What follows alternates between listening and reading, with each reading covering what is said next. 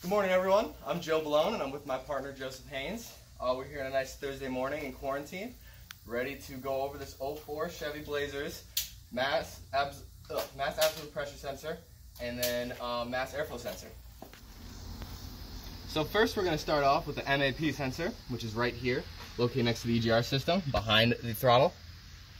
Okay, looking at our MAP sensor again, you can see the connectors. So the orange is our low reference, so our ground, and the light green wire, that's our MAP sensor signal, that's our signal wire, and the gray wire is going to be our 5-volt reference.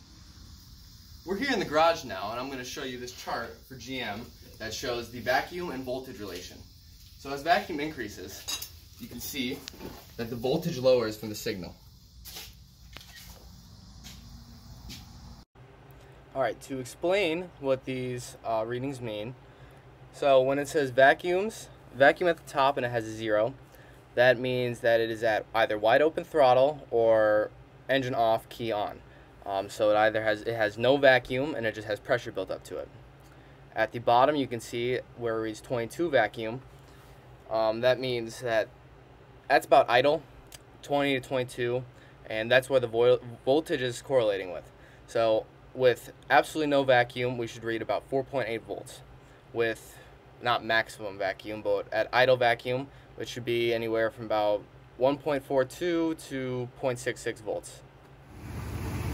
Now that I have the vehicle idling, we're getting a vacuum reading about right on 20 merc. That correlates with the voltage reading that we're getting from the green signal wire. That's around 1.5 or 1.4 volts. Now, when I put the throttle at wide open throttle, the voltage should raise up to 4.8 volts since the vacuum is lowering and the pressure in the manifold is increasing. Let's give it a try.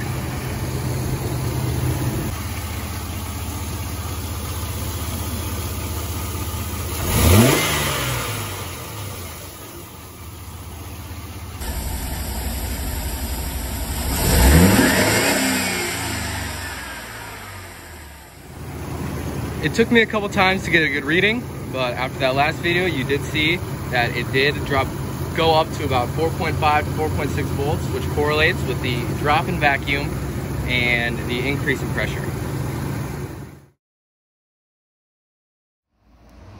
Alright, talking about the MAF sensor on this 2004 Chevy Blazer. This does have a heating element in this, so it is supplied by a 12-volt wire right here from the ignition system. That heats up the element on there, and then it has right here the yellow wire is going to be the 5-volt reference, and then going back to the ground wire. So that's how it gets its signal through that. So with this system, the heating element that's inside of here is set to 160 degrees by the 12-volt reference. So as that 12 volts is being supplied, the intake air is constantly cooling off that little heated element inside of there. So as it's cooling it off, the supply is having to send more and more amperage towards it, and then the difference between how much amperage it's having to throw at it versus the voltage supplied is going to give you what the intake air temperature is. So I went on to All Data and I pulled the wiring schematic for the MAF sensor. Just to overview this and explain it a little bit. So on the right side we have the powertrain control module, and then on the left side we have the mass airflow sensor. So with the mass airflow sensor, you can see from the very top left that it has a pink wire that is supplying 12 volts to it. It has a black and white wire that is just grounding it out, and then it has a yellow wire from the PCM that is the PCM signal wire. So how this operates is that 12 volts is supplied to the power, which heats up that heated element inside of the MAF sensor. That heated element basically tries to stay ahead of the air being inducted into the engine, and that knows how much mass is coming in based on the weight of the air or density of the air and the coolness of the air. So if it is going over at a faster rate, it's going to cool that coil down more. And if it cools that coil down more, that means it has to supply more amperage. And that is where that MAF signal goes into play.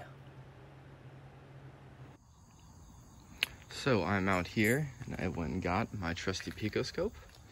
I have it hooked up onto this MAF sensor at the yellow signal wire right there. That's where my lead's at, and then my ground lead is on just the black and white yellow ground.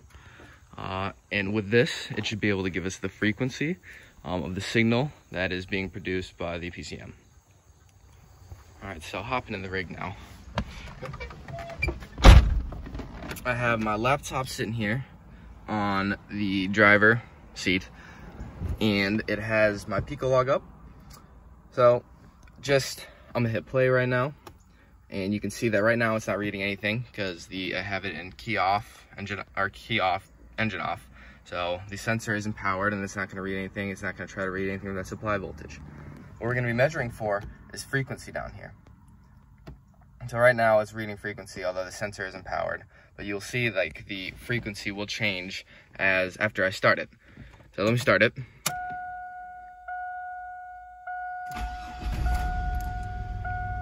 As you can see, it's dropping basically it goes up to about 5 volts, a little less than 5 volts, and then it goes down to 0. And that's the signal that it's sending. Right here we can get our frequency measures. So the value is right there. So right now we're reading about 2.6 kilohertz, which is about 20,000 kilohertz. And then if I hit the throttle, this might be difficult to do.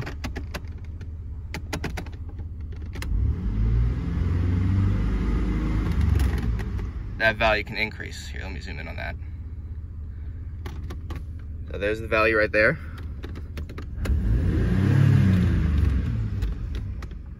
And it will increase. That just means that there's more grams of air, of dense air, flowing into the intake. I can't find any actual contents to say what each frequency corresponds to with the amount of grams, but all you have to know is that if there's a higher frequency, that means that more grams are coming into the intake.